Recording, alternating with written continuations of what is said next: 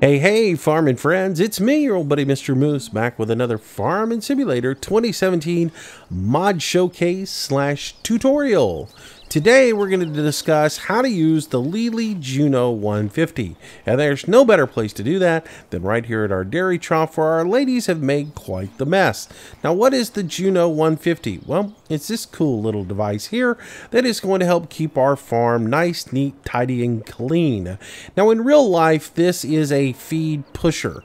The bottom skirt rotates around, and this device runs up and down in front of the feeding area and basically pushes all the feed back towards the cows.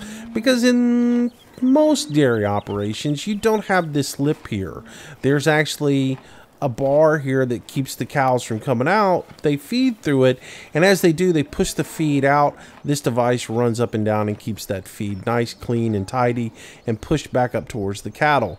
Now, in our case, it's actually going to suck up all this discharge and help keep us clean so we can stay more productive. Now, there's two pieces to this mod, which can be found on the mod hub by going to farming-simulator.com, or just open up your game, click mods, and you'll find it listed under the latest mods. There are two pieces to it. There's the charging station and the actual device itself. Now, if you visit it in the store, we'll go to animals, and that is where we will find the Lely Juno 150. It's $12,000 to purchase it out. It has a $120 a day maintenance cost, goes 3 miles an hour. It does include a charging station. It works with all these different fruits. As you see at the bottom, cleans the feeding area with less labor. Angle sets the movement radius. Blinker button shows the alignment guide. Start the helper at the center in front of the trough. Pretty self-explanatory, right? Then we come up to placeables, and this is where you'll find your charging station. It's $120.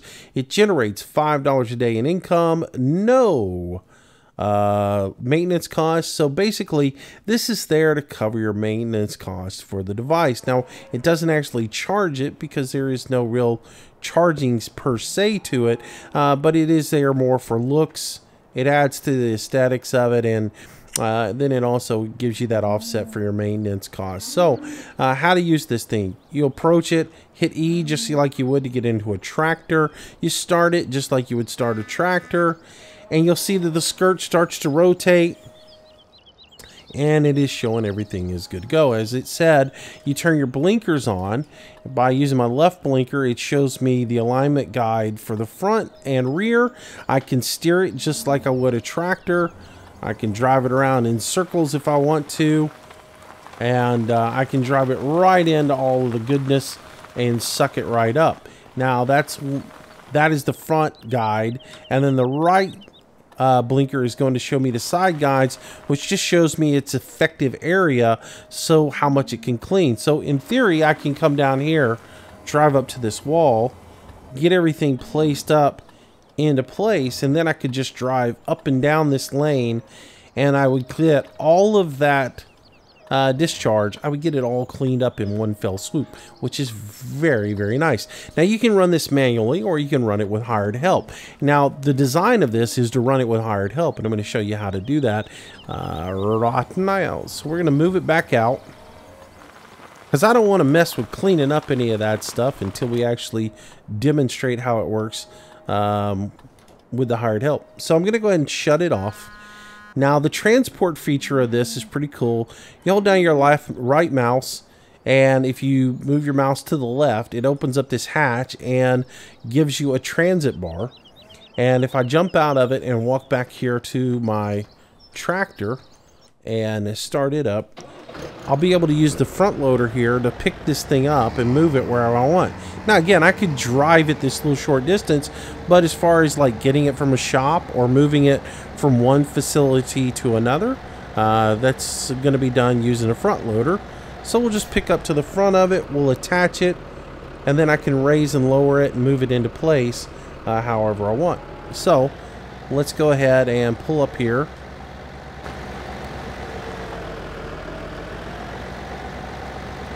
One thing I haven't done is tried to... Oh yeah, you can. Now for positioning, I'm going to pull this thing up here, and I want to get it right in the center. And again, using my blinkers, and it's selected as the tool, I can take this and I can put it right in the center here. I just want to look at where I'm at. And I want to get this placed so, you know, in theory, you could place this one time, never have to mess with it ever again, and you could just have it automated all the time. So that looks pretty darn good right there. I'm going to go ahead and lower this down so that it's on the ground. And as you can see, it is sucking things up for me right now. I'll go ahead and disconnect it from the tractor. And push it out of the way a little bit. That's alright. We can go ahead and get it and set it up and let it do its thing now. Alright, so now that it's in position, and you see it cleared up a whole bunch of this, I'll go ahead and right mouse and mouse to the right to close that hatch up. We'll go ahead and start this thing up. And again, I'm going to get my guide here. And I just want to get this thing straightened up and centered because I don't want to do this. I want to let the hired help do it.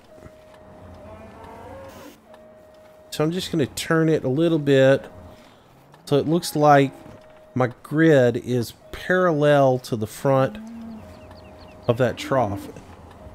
And that looks,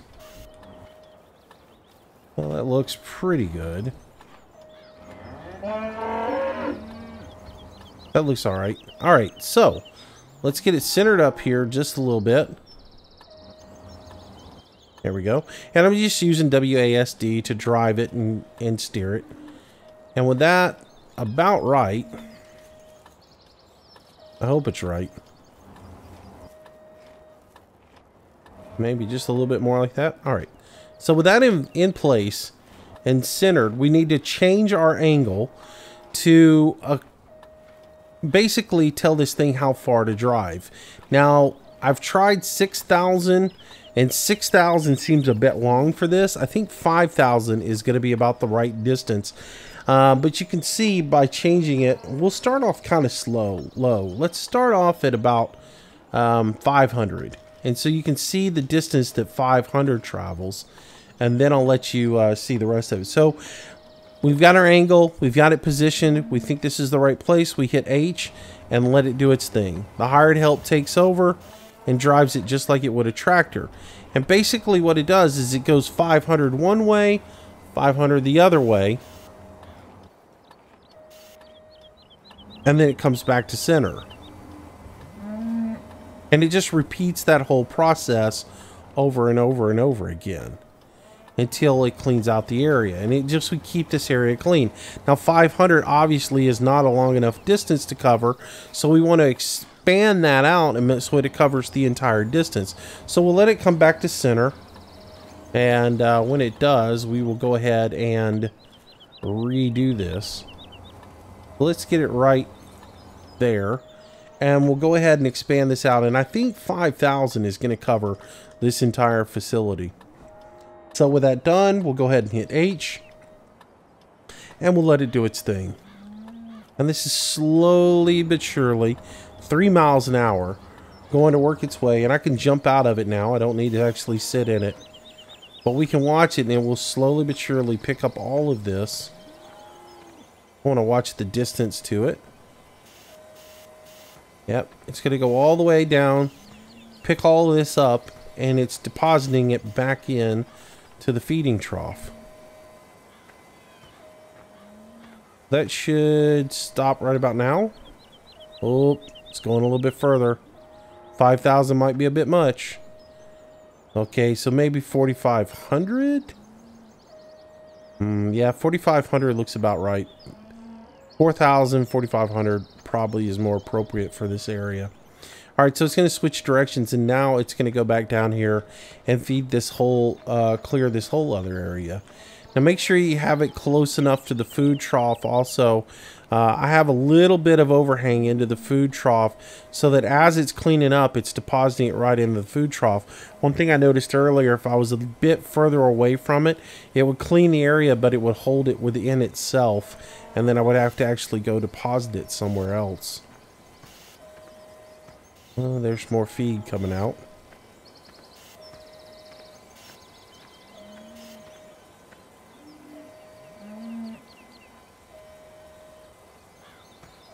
Pretty cool, huh?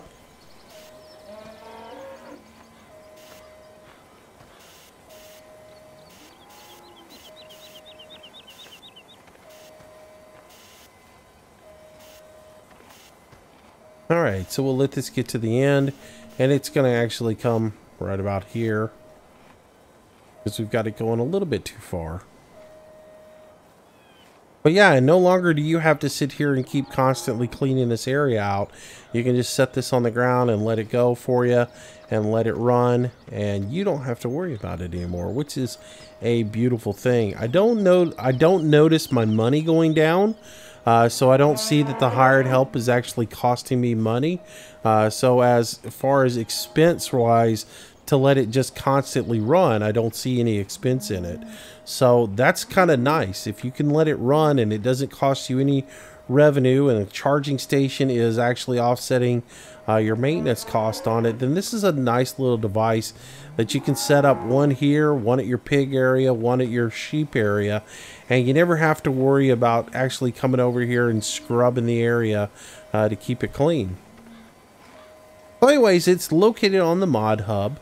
Again, you can get that by going to farming-simulator.com, or you can visit the Mod Hub through the game by clicking on the Mods tab. Download it and check it out for yourself. Anyways, I hope you guys have enjoyed this look at the Lely Juno 150. Maybe it's something you want to add into your game to help keep your dairy or pigs or sheep clean. I think it is definitely a cool little addition to Farm Sim. I'm liking it. Anyways, if you like this video, make sure you smack that thumbs up button for me. Share it with your friends. If you haven't subscribed to the channel, I do try to do new videos each and every day. So come on back and join us again. Until the next time, everybody, stay safe. Have a great day. I'll see you later. Bye-bye.